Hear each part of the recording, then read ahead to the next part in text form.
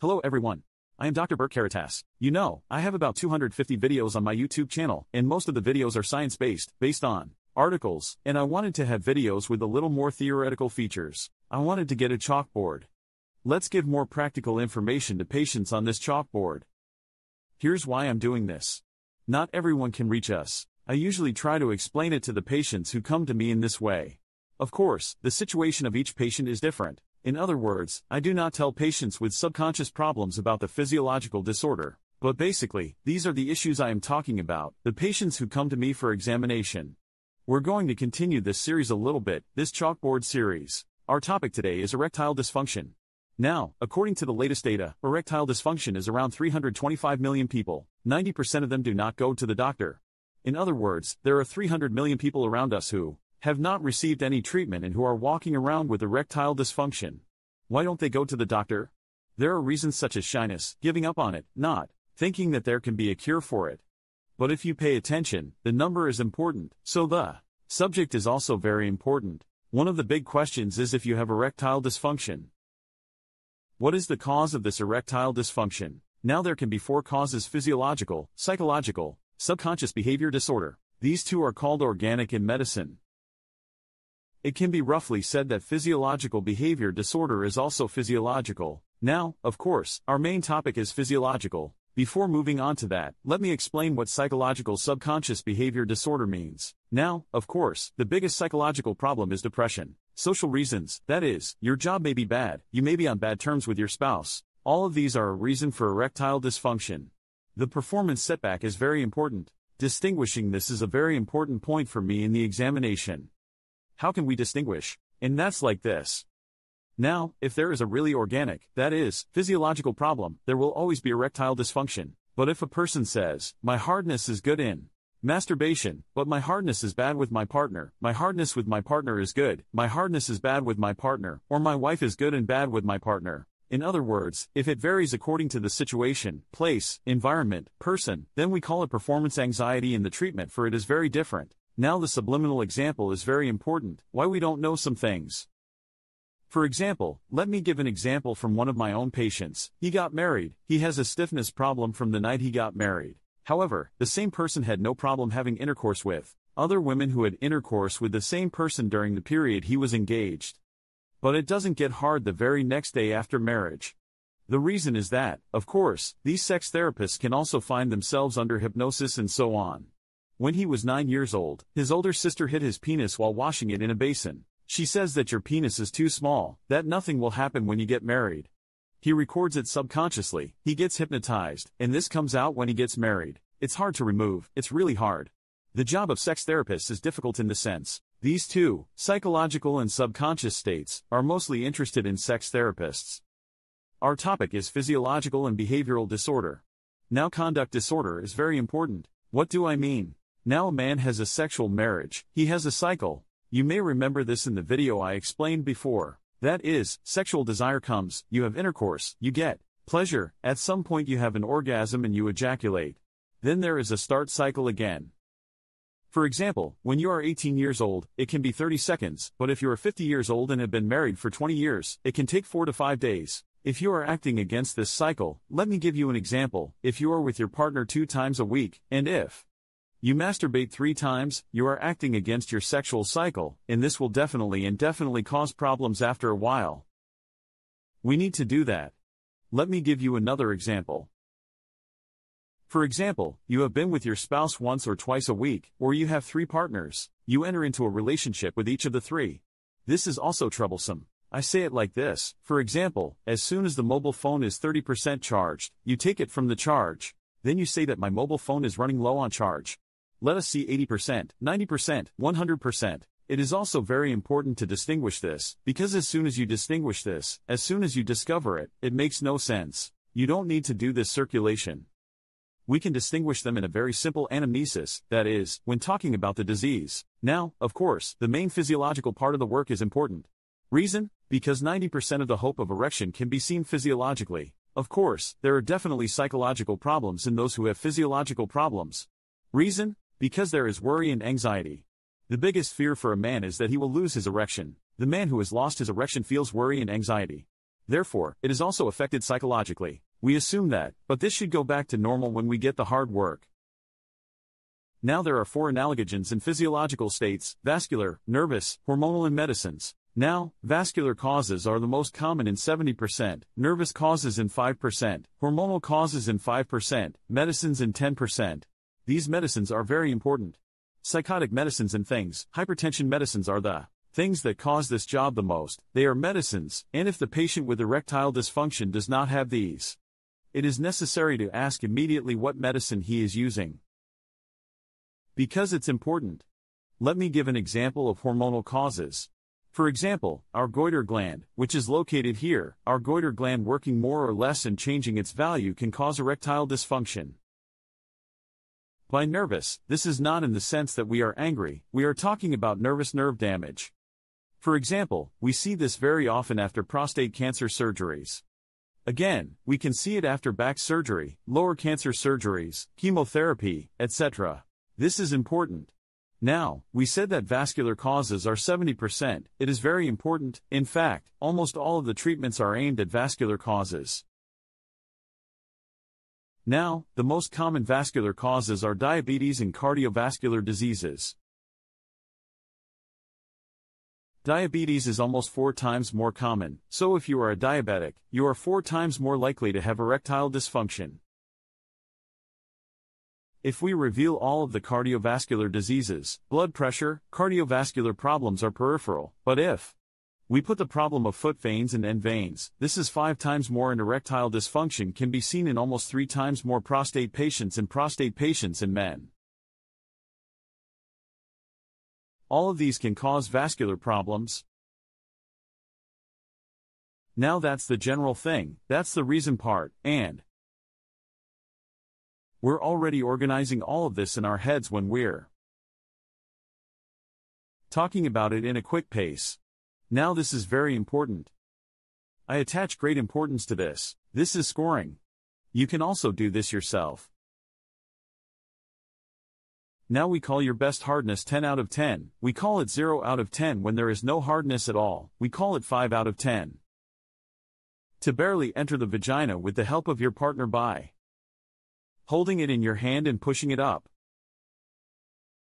In other words, if the figure is 5 out of 10, you can have intercourse.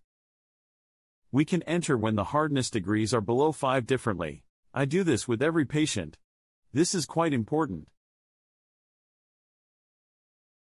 One patient said that my hardness has decreased. It used to be 10 out of 10, it has dropped to 8.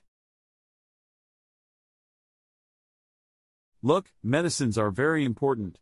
The medicines do not specifically completely end the stiffness. I mean, sometimes I hear it, I started taking depression medication, and from that moment on, I started to have no hardness, so it's very unlikely that there is such a possibility. If you say, it makes sense that 10 out of 10 dropped to 8, then there may be medicines. Let me remind you of this. I've done a lot of this lately, and I'm encountering it. Now we have 5 treatment options and treatment. In fact, these are all treatments for veins. Why is vascular treatment essential? Because that's what seems to be the most. Now, briefly, the erection of the penis as I have roughly explained to the disease. Think of your penis like a pool. There are 2 fountains like this. There are also a lot of water drains at the bottom. Now, normally, when hardening will begin to occur gradually, these places are closed gradually, like the water from the fountain, and the pool is filled. What happens after a while? The turnover of the pool is less and less for permanent. That's where all the treatments are effective. That is, to the blood coming from the artery. Currently, there is no effective treatment method for the venous system, that is, the outgoing system. What should we do there? We just need to destroy the system and create a new system and make a prosthesis. Now the first step in treatment is lifestyle change. In other words, a person with erectile dysfunction should quit smoking, quit alcohol, use diabetes medications regularly, lose weight, do sports, visit his cardiologist and say that I want to use blood pressure medications that do not cause erectile dysfunction. This is very important. Let's say a score of 6 out of 10 can be 7 to 8 even with a correction. In other words, even this lifestyle improvement can increase the quality of erection by 20 to 30%. For him, this is important. Of course, is it enough on its own? Often it's not enough. Now medicine is very important here. Since 1998, Viagra has been in our lives. The medicine is the first thing we recommend to patients. Reason? Because both diagnosis and treatment.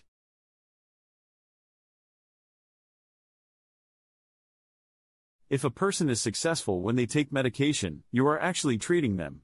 At the same time, you make a diagnosis. Reason? Because what does the medicine do? It increases the incoming blood. It has no effect on this. Incoming blood is increasing. When the incoming blood increases, the pool fills up. That is, the penis fills with blood, swells and becomes stiff. But if the medicine does not help, things change. Now let's say in a patient that has a needle hardness of 6 out of 10, we gave the medicine and it became 9. Not at all. Then the medicine is beneficial, so there is a problem with this system. In such a case, some patients cannot use medication, some patients want to use medication, but the medicine has side effects, or some patients are young. We don't want to opt for a lot of medicines when we're young. For this reason, the following 3 treatments have been changed in the last 4 to 5 years: shockwave, PRP and vacuum. The main treatment here is shock behavior therapy. Let's not forget that. Lately, there have been huge problems related to this. PRP, that is, P-shot treatment and vacuum therapy, contribute to this. How much? About 30% on average. Reason? Because shockwave therapy is generally used here. For example, there may be a spasm in the vessel, there may be a blockage in the capillaries. It has a serious effect both in the direction of incoming vessel dilation and in the formation of small capillaries. We now know this. When PRP vacuum is added, this effect increases even more. 10 sessions to 20 sessions of PRP therapy alone is currently not scientifically accurate. Maybe this will be the case in the future or not, I don't know, but it's not true right now. For this reason, let's be careful to take shockwave, PRP and vacuum triple while receiving treatment in the centers you go to. I said that if the medication helps, I can take these treatments. What happens then? For example, he took medication 6 out of 10, he took medication out of 10, it became 9 to 10. If he gets this treatment, he can be 10 out of 10 on the medicine as well, or you can catch 7 to 8 without medication. This is very important because you continue without medication. The medicine has a handicap. Today you took 5 milligrams, tomorrow 15 to 20. This will continue to increase and after a while the medicine will become ineffective. When the medicine becomes ineffective, these treatments are off. In other words, if the medicine does not work on a person, shock diving, PVP, vacuum therapy, urging is not very correct, what do we do then? That's when the needle. So we have a test called the Doppler test, we have to do it. What should be our goal in the Doppler test? First of all, the Doppler test is not performed on the patient, who is affected by the medicine. Don't forget that, if you are on medication and have hardness, the Doppler test is not suitable for you. The medicine is not effective. Doppler test. What are we looking at? Now we have increased them with medication, but it has not worked. Is there a leak then? So there is a problem with this system. This is the main point of view of the Doppler test. If there is a problem in Doppler, that is, if there is a venous leak, then the job goes to the prosthesis. In other words, there is not much to be done other than to completely renew the system other than the prosthesis. Needle therapy is also a treatment applied together with Doppler for this purpose. Instead of taking medication before intercourse, you inject the penis area 10 minutes before. It is not a very sustainable treatment, but it is a treatment method that should be done in patients who do not want prostheses. I can say that SVF is a root treatment among the people. This is a treatment that can be very useful in the early stages, especially after prostate cancer, where there is nerve damage. It is necessary to find very suitable patients. It is necessary to do it for suitable patients. Patient selection stem cells are also very important here, and no matter what you do, if you cannot get any results with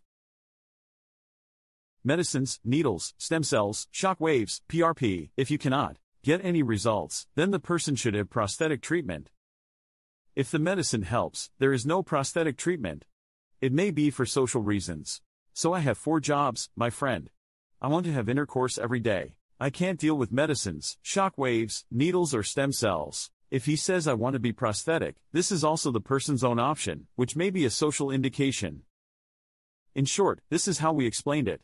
Of course, I don't tell you much about pedestrian disease, that's all, this, and that. In fact, if there is a subconscious problem, I give an example and explain it. If there is a behavioral disorder, I do not tell this part at all. I'm just talking about this place. But in general, this is the part that I tell patients. That's how I tried to explain it. Thank you for listening to me.